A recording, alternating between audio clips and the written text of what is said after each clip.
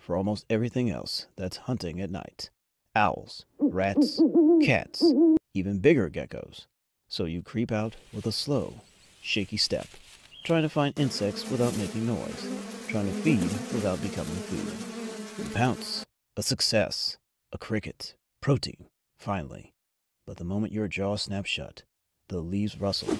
Something heard you. Something fast. Something sharp-eyed. You flatten against a tree and hope.